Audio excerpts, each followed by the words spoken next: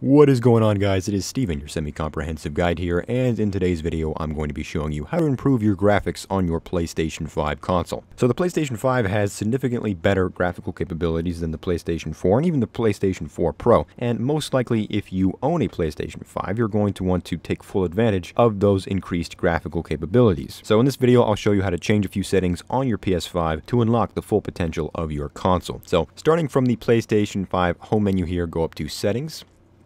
Then you go all the way down here to Save Data and Game/App Settings. In here, go down to Game Presets, the third option. The second option here in Game Presets is going to be Performance Mode or Resolution Mode. So this option here broadly defines what graphical settings are going to be enabled on our PlayStation 5. So if we select this option, you'll see we have three different modes: Game Default, Performance Mode, and Resolution Mode. So Game Default is going to balance the settings, and it's going to pretty much go with whatever the game wants the console to go with.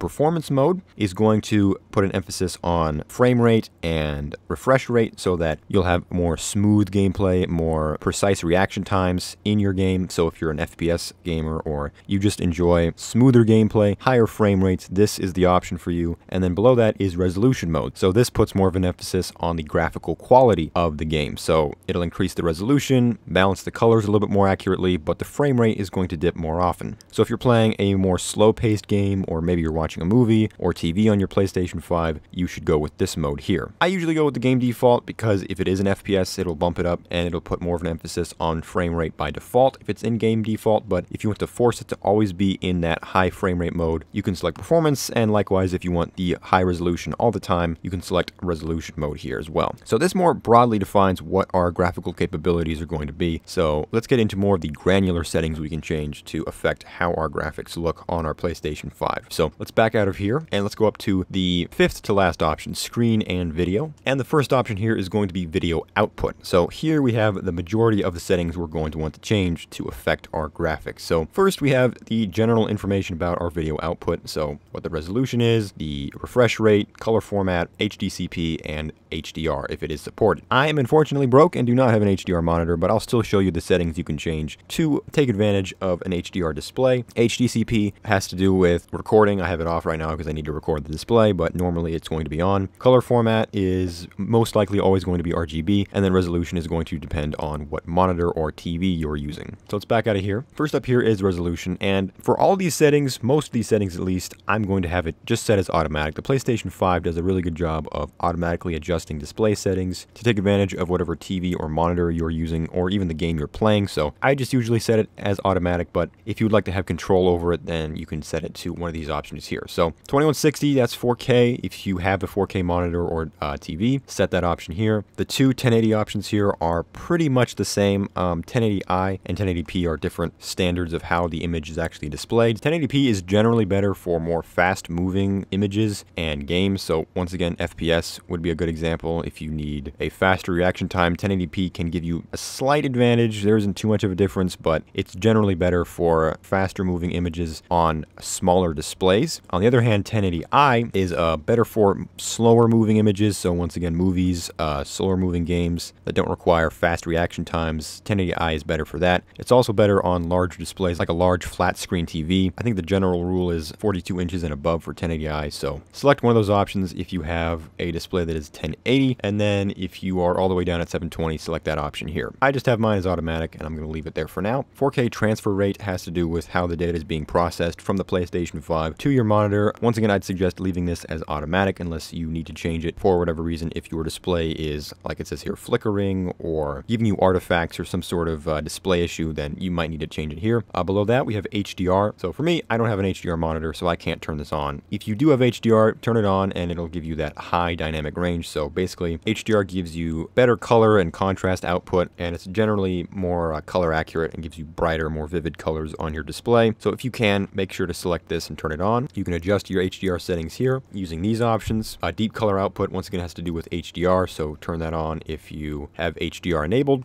Down here, RGB range, once again, best to set it as automatic, but if you're seeing washed out colors or there's an issue with how the colors look on your display, then you can set it up here to full. Likewise, if it looks too bright and and too vivid, you can change it back down here to limited. Below RGB range is going to be the refresh rate. So once again, if you like smooth, buttery gameplay, then I would recommend setting it to 120 Hertz and having it as automatic. But if for some reason your graphics are suffering because of it, then you can always turn it off right here. Now, while we're in screen and video, I'll go over just some basic display settings you can change if you incorrectly put these in on the PlayStation 5 setup. You can adjust the display area here, so if it's too small or too large, you can adjust it right here using this option. And then below that we have dim to screen while inactive, so we can set the screen timeout. Default is 15 minutes, and if you want to save power, you can set it back down to 5 minutes. The last settings you can change to affect your display and how it looks are in accessibility and here in display. So these have to do with how different assets look on the PlayStation 5, so the size of the text,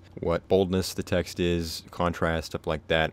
If you want high contrast, you can set that, and it will look very high contrasty, I will tell you that. But these are mainly used if there is someone with a disability using this console. So I just leave these as the default, but you can change that type of setting in here. Now, these are all the settings that you can change to affect how the display looks for you, but you can also change a few settings here in captures and broadcasts for if you are live streaming, so that your viewers watching your streams will get a clear and crisp broadcast from your PlayStation 5. So in here, in captures and broadcasts, go down to broadcasts, and in here, go to video quality. And for me, I'm always going to have this at the highest at 920 by 1080 at 60 frames. If you're having issues with that high frame rate, you can set it down to 30. And if there's an issue with the resolution of the display being that high, you can set it down here to 720. Other than that, that's about all we can do on the PlayStation 5 itself. Obviously, each game you play will have its own graphical settings you can change, so feel free to do that. Once again, in the defaults here, it'll go with whatever the PlayStation 5 says, but you can change a few more of the graphical settings in each game you play. And then also, on your actual monitor or TV itself, you're going to have graphic settings too, so don't just assume it's on the PlayStation 5. It could also be your TV or your monitor, and those vary so widely I'm not even going to be able to show any of the options for that. But take a gander through your display settings as well and see if that affects the graphical performance at all. Other than that, that's about all we can do currently on the newest version of the PlayStation 5 software. There might be settings down the road that allow us to change even more, but for now, this is what we have, and this is what we can change. So if you enjoyed today's tutorial, leave a like down below. Leave a suggestion for a future tutorial you might have,